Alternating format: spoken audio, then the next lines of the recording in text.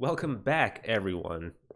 Today we're going to be tackling a pretty big topic that has a lot of different options and a lot of different room for customization and creativity, but I want to try and cover as much as I can, knowing that we can always revisit it in the future.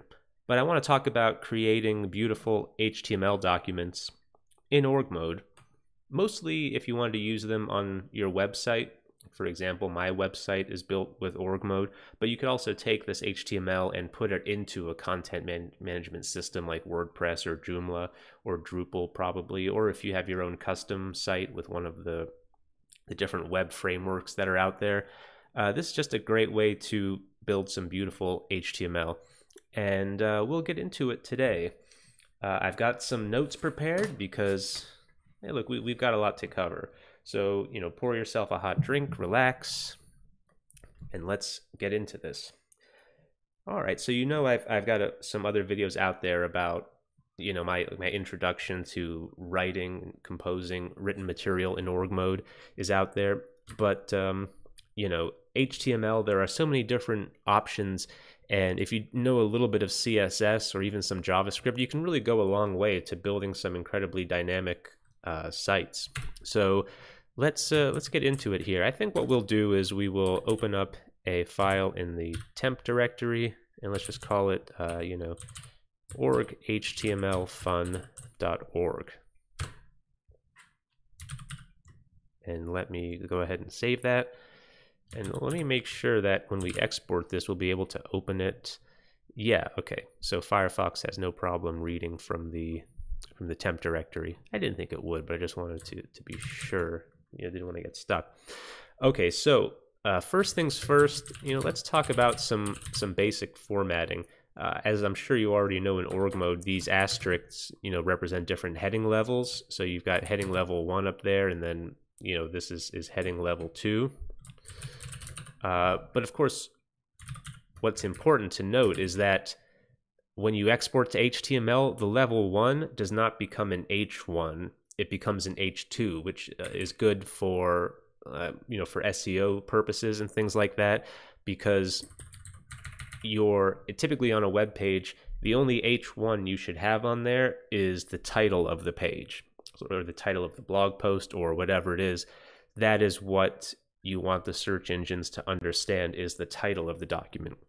So org mode lets you do that by converting this level 1 heading to an H2, because it's inside the document. Your title will be up here, beautiful HTML, and this will be an H2, and this will become an H3 because it's a level 2, and so on down the hierarchy. So that. And then, you've got your basic formatting. So let's say your basic formatting for emphasis or italics right there, and you can use these asterisks to, let's say, embolden your text, and you can also underline with underscores, not underscores, underscores.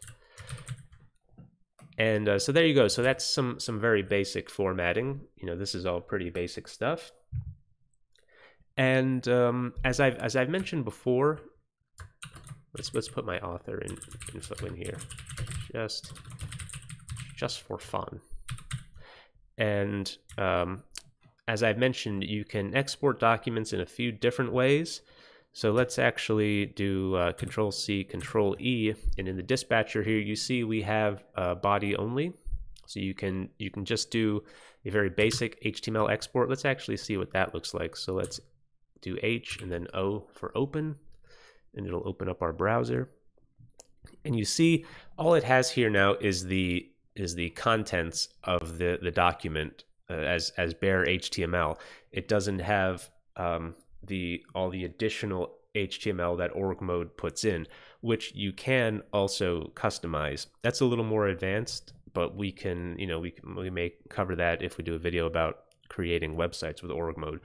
But basically, yes, if you do a body only export, you just get plain HTML, which is, as I've mentioned in the past, is very good for like copying and pasting into your content management system or wherever it's going to go, because it's just plain HTML and no, like not the additional header and footer that org mode puts in. So that's good. We might use both back and forth as we go through here. All right. So next, I've got a micro lesson that came out recently about this, but I'm going to talk about it again, the structured blocks. So for example, if we wanted to put in some source code, you know, if there was some eLisp, you could put that here. And what's more specifically relevant for something like HTML, you know, you have the block quote element. So here it says, you know, begin quote, end quote. So, you know, this will be a block quote when it's converted to HTML. And these are what you might call relative. So they're not specific to HTML. So if you're exporting this to something else, you know, a different document might have different styles that it, or different different containers and tags that it will put for quotes and source, which is one of the cool things about org mode is it goes to so many different places. But as you'll see, there are also ways that you can use these structured blocks for things that are specific to HTML. So there's one here. Let's just put in something like random, like source code. So in HTML5, you have the aside element, or the aside tag. Now, I believe, so let's put in some content as an aside. So I believe this will work even if we don't specifically indicate that we're using the HTML5 doc type. Let's do a body only and export this again.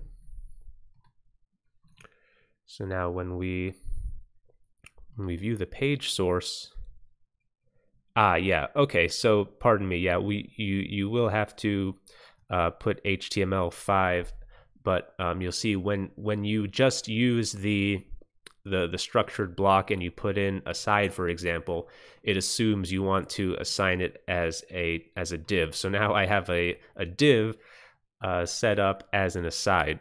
So let me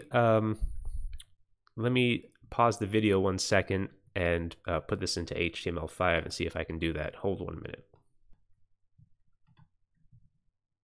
Okay, I'm back, folks. Yeah, pardon me. I just had to verify that. So yes, if see, I learned something too in the midst of all this. Under the options here, you can also set this variable in your configuration or per document. So for example, here in the options, I put HTML5-fancy and set it to T. And now when we export this on the HTML side, and we view the page source, see if I can make this bigger. So now you see there is our block quote, and now we have an aside, and it has this ID.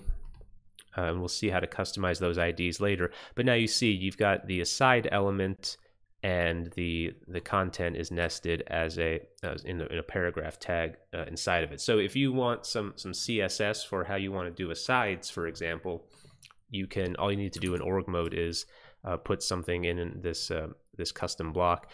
Now, if there isn't an HTML5 element for what you put, like if you did, for example, let's say we did our own structured block and we called it, you know, get master Chris, for example, and get master Chris. We put some content in there. What it will do is what we had before, which is it'll just make get master Chris a div element. So there you go. It creates a div with a class of get master Chris. So yeah, so if you're doing different CSS styling, that's another way to do it. You can use your structured blocks in that fashion. All right, so let's see what else we've got. Source code, block quotes, HTML5. But one other thing I find helpful is the verse element. So let's say you have, you know, you're doing in your page you're putting some lines of poetry or something. So what's important in poetry is that the line breaks come in properly. So some poetry goes on a line. The line breaks, and it goes on. So now, instead of what would happen is if this was in a block quote, it would just keep going to the end of the line, like regular prose styling. But if we use the verse, what it will do is, as you can see here, it will retain those line breaks. So when we look at the source, you see it put some BR tags at the end. So there may be instances in which that is important, and you might want to use that. So another option for you, another structured block that I think is helpful to know about. All right. So what is next? Okay, so there's also a way that you can control different attributes and options in your I'll call these attributes, but they might have a different technical term. So for example, there's some example code here from the documentation that we can reproduce. So you do attr_HTML colon and another colon controls width and like a token value or whatever, 350. This is from the documentation. And then begin_video. Remember, so we're in a structured block here. Another hash plus HTML colon source src equals movie.mpeg4 and type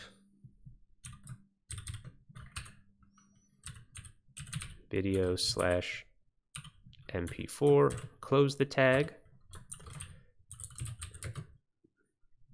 Then again, so this is demonstrating how in your org mode document, this is one way of including some literal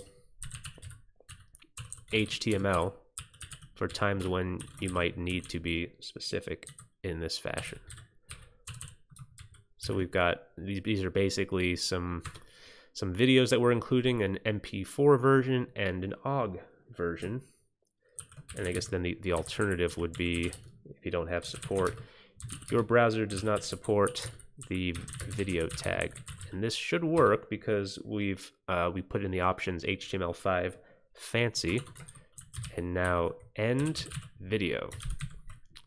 So if I typed all of that correctly, and we'll find out if I did, we will see, oh, I almost didn't. There you go. I knew something was wrong.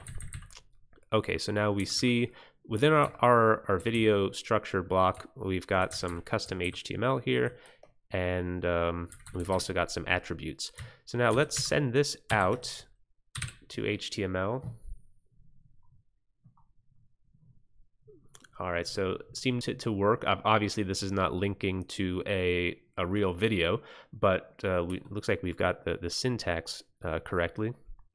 So when we view the page source, so you'll see here it gave us a div because that's customary in the org mode export. There's our H2 for attributes. That's part of the document. What we customized starts here. So remember, so we created a video element. Remember, we put in those attributes, controls. You see, we put them in here just by adding these colons. So colon controls. That was the attribute. This is the value, and the value of width we also set. And then you see on the back end, those came through as well. So what this is demonstrating is that you can really get pretty granular in how you are defining your HTML elements. One other thing you can do here, there is another structured block for basically exporting HTML as written. So you don't actually have to go through all this effort. Let me actually show you something interesting here. So if I highlight what we did up there, and I do a function with metax called org HTML convert region to HTML. you can actually see there what it gave us on the back end.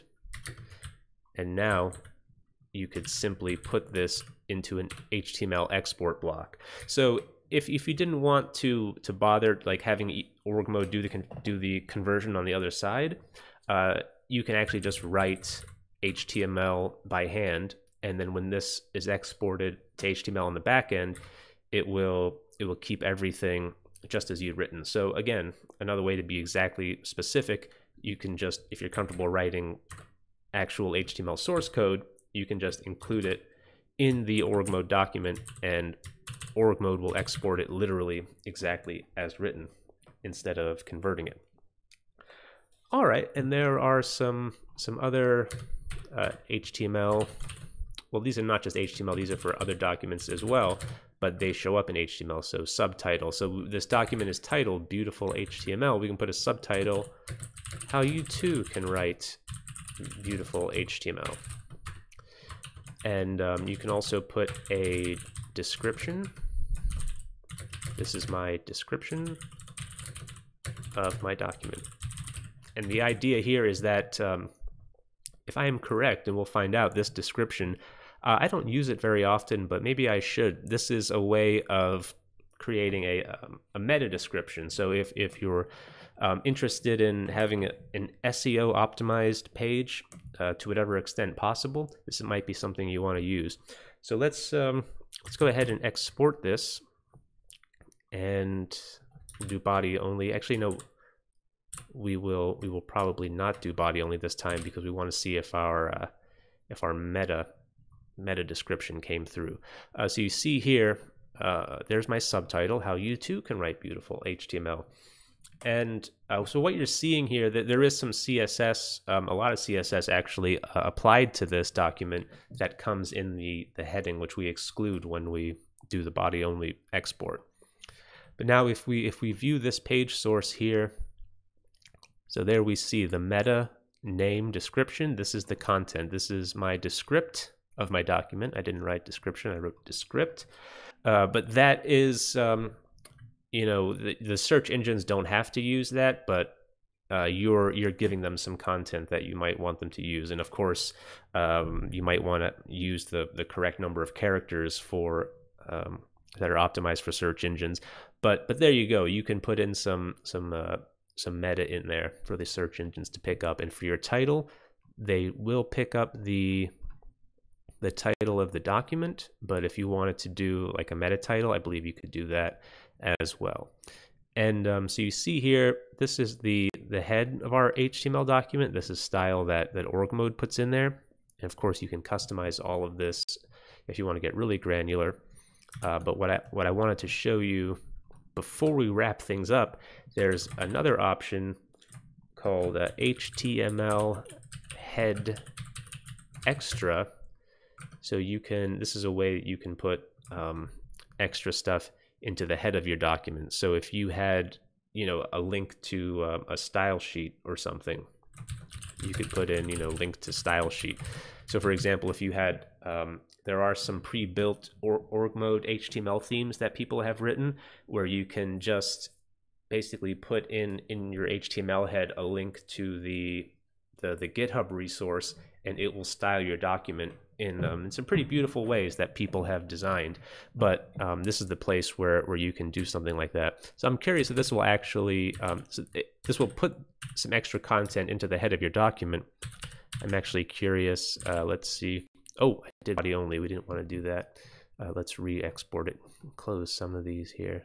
I don't have to keep opening it again each time, but I do. So let's just export it, refresh it, view the page source,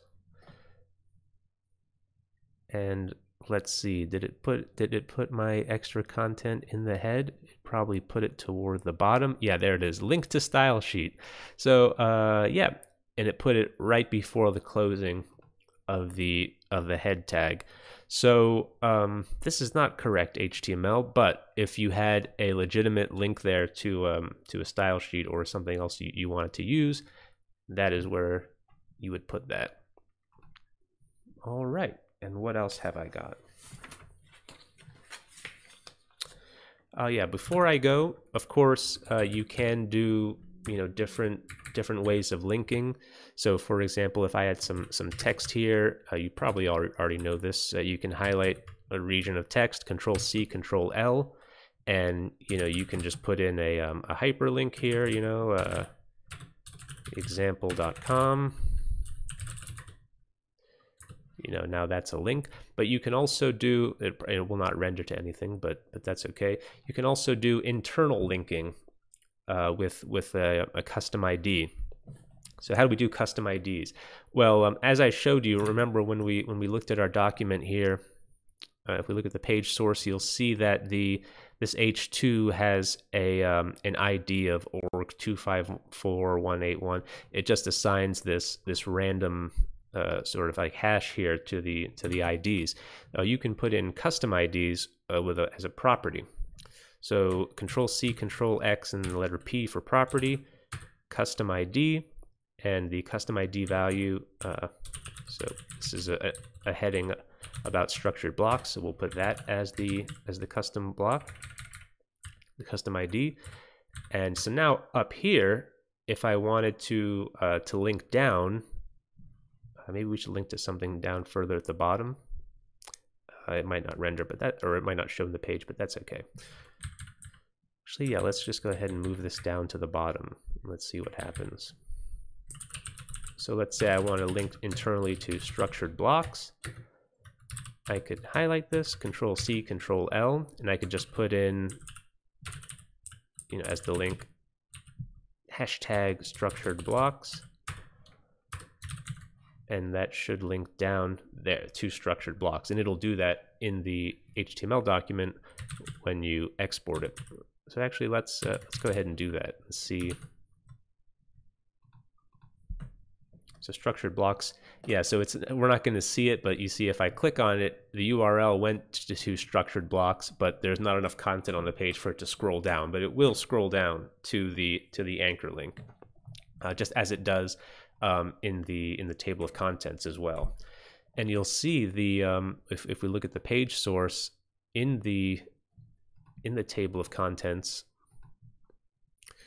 you'll see that the href goes to structured blocks, which was our custom ID, not the random org IDs up here. All fun stuff, very cool stuff. Okay. Oh, and one last thing. Let's put in some images, because what is your rich document without some images?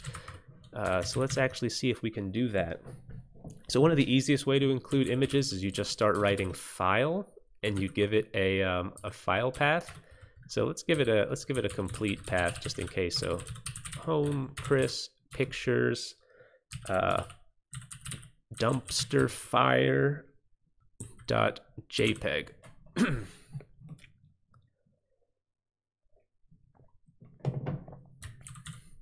So now when we export this, Control C, Control E,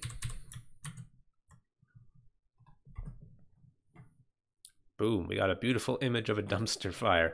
And all we put in was the word file, copied by, or followed by a file path. And there are some HTML elements that we can add to this. So for example, let's see if this works, because I don't think I've ever tried this. So we're going to see in real time. So you can put a caption. This is a dumpster fire. So let's see what that does. Oh, there you go. Figure 1. This is a dumpster fire. I like that. I might start having to use that, because that's pretty cool. Whoops.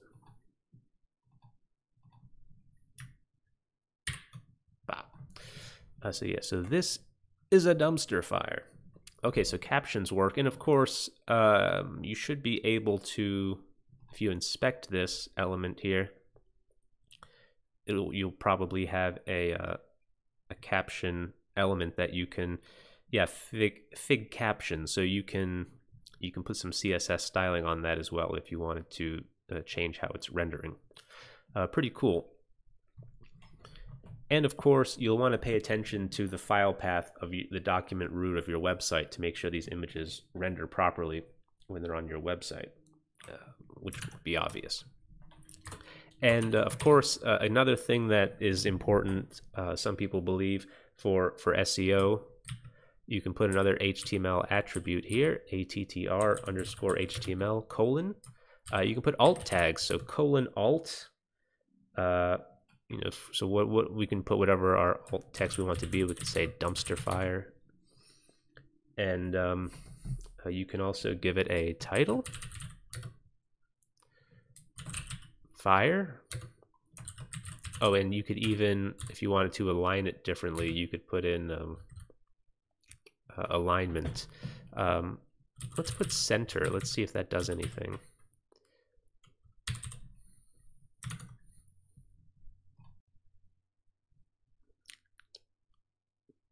Okay, so it didn't align at center. Let's look at the source code and see.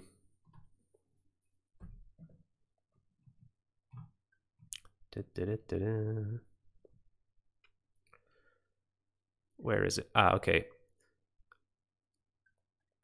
All right, so yeah, so there's the source, there's the alt tag, there's the title, and align center may not mean anything, or maybe you can maybe put some CSS on that. But yeah, so basically anything, I could probably put style. I could maybe, if I put style and put in some CSS, you could do like some inline CSS. But there you go. Yeah, so you can add additional HTML attributes to whatever tag is being rendered from the org mode elements. So there you go. So that is how you can create some beautiful, very beautiful org mode HTML stuff right from this very simple, beautiful Emacs text editor.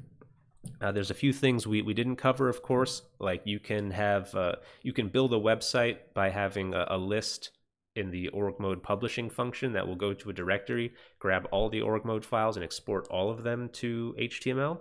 So that's how you build a website, for example. We may cover that in another video.